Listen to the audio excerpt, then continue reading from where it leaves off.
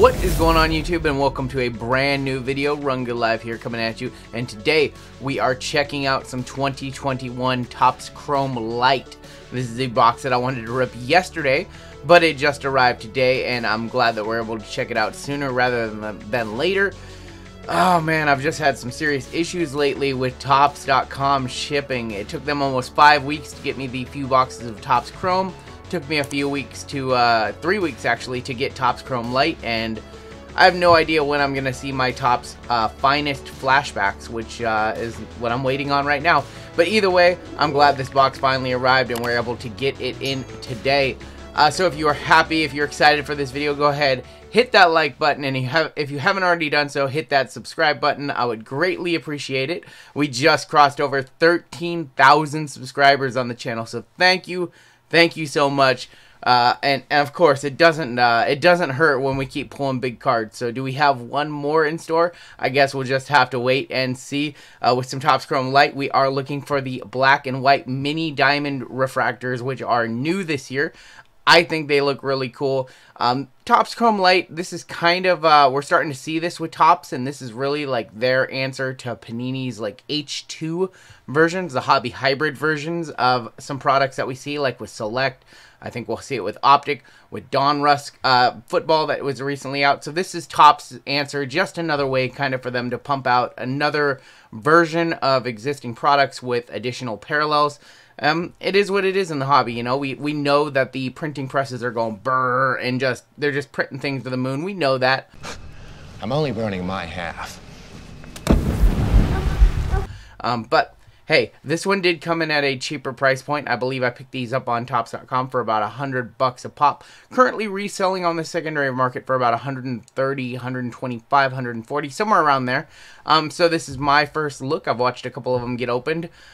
So hopefully we can see some big rookies, kind of like the Ke'Bryan Hayes orange refractor auto that we pulled on Saturday night. That was a monster pull in our group breaks.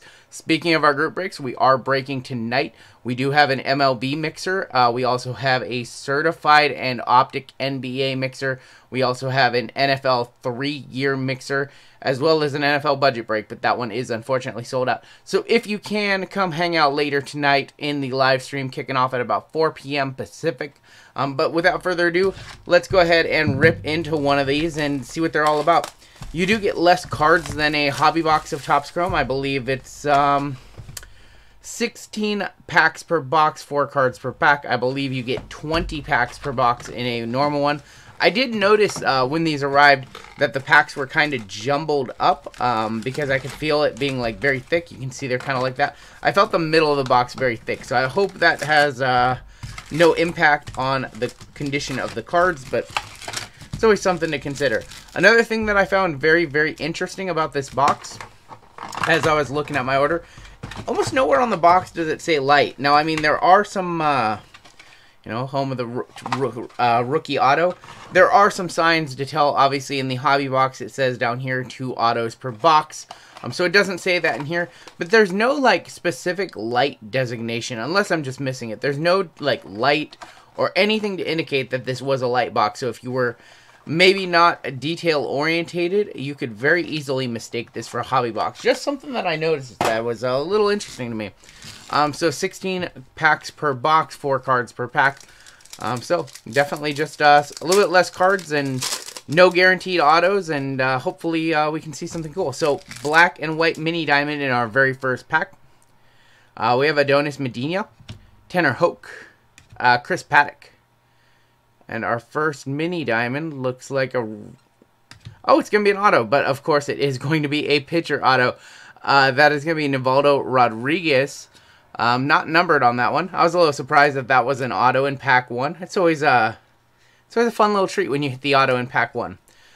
So like I said, I don't think the autos are 1 per box. I don't even know what the odds are. But we're going to kick it off with the Nivaldo Rodriguez on-card mini diamond auto. Cool looking card. I do think that this parallel really, really pops under light. Really pops in hand. Really looks cool. I've always liked like the negative refractors and the sepia refractors. So I think that this is just kind of a nice little addition to those. It's a cool touch. You know, I've been begging for Topps to do some innovative stuff in the last pretty much all year long. I just feel like these things are kind of starting to get a little stagnant. These sets are kind of looking a little bit too much like 2019 or 2020. Mackenzie right there, Dylan Carlson 86. So I've just been asking Topps. You know, I've been hoping that Topps would, you know, maybe change it up, maybe do something different. You know, the Sapphires of the world are very, very cool, but it's the cycle is starting to get a little repetitive. Ryan Braun, Steven Strasburg, Shane Bieber, and Devin Williams. It seems like, you know, even though they're unlicensed, some of the Panini designs, especially some of the parallels in Select and Prism and the upcoming Optic and Mosaic Baseball, which I anticipate will be very good, they're really starting to outclass Topps in terms of design. So I've lost my mojo! It's exciting to see Topps do at least something new in terms of refractors. Tatis right there on the baseball. I don't think I actually have that one. I am collecting this entire set. I like that one. My Mariners still in contention with about 11 games left. Hoping they're not going to break my heart here as we get to the end of the season.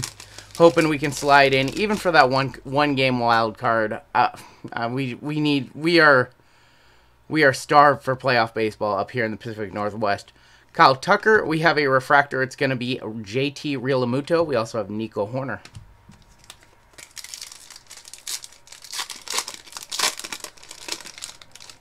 I'm not sure exactly how many of the mini diamonds we're going to get, but there is a blue wave. So cool to see some color nonetheless. I was going to say that's the right logo. Not necessarily the right player. Anderson Tejada refractor behind it, though. That's going to be numbered to 75. 7 of 75, Eric Hosmer. I was going to say, if it's not Tatis, can we see Cronenworth? We're going to have to settle for Eric Hosmer. Let me know in the comments. You guys responded to yesterday's. Let me know yesterday's video. Let me know some of your best hits out of Topps Chrome. Let me know if you're going to open any Topps Chrome Lite, or if you have, what your best hit was. Mike Trout base right there. Shin-Soo Choo. We have another diamond. Gonna be Sixto Sanchez. That's gonna be a rookie for the Marlins. Rookie pitcher who, if you've opened any baseball this year, there's a very good chance you've seen a Sixto Sanchez auto. Because he is signing everything this year, it seems like. Him and Braylon Marquez are the two guys who just seem to be signing everything in every product for both Topps and Panini. We have Mookie Betts, Kenta Maeda, Ke'Bryan Hayes. I just talked about that. We did hit the orange auto to 25 on Saturday. Just a massive pull. By far my best pull that I pulled for somebody out of Topps Chrome.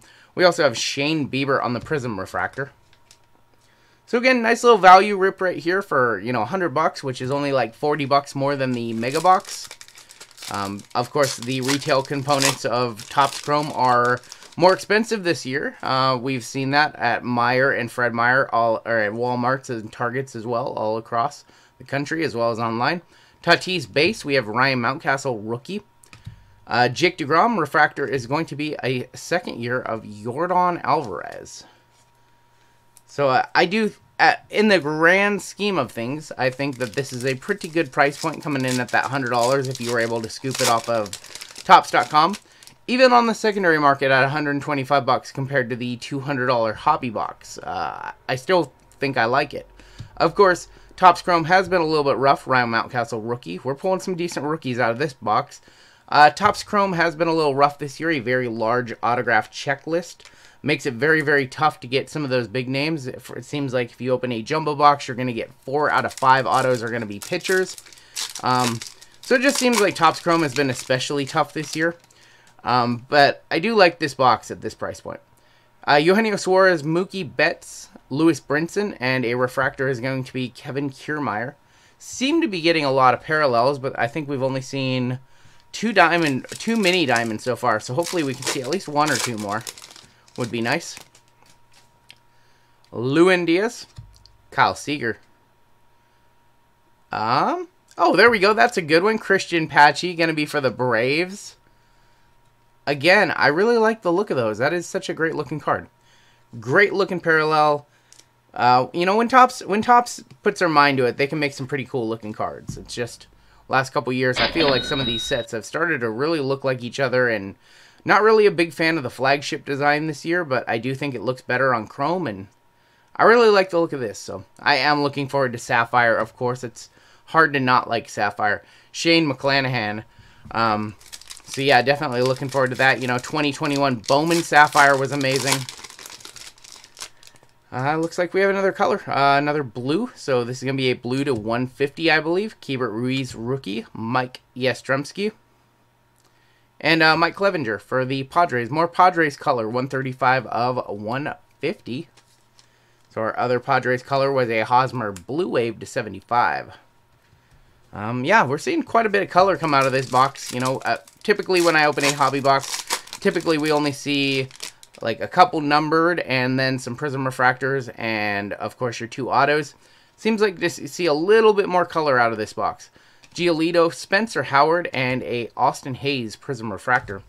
2 packs left. I want to thank you for joining me today. Again, I will be live just a little bit later today in the channel, so go ahead, if you haven't done so, hit that subscribe button. If you turn on bell notifications, you'll get notified when I go live.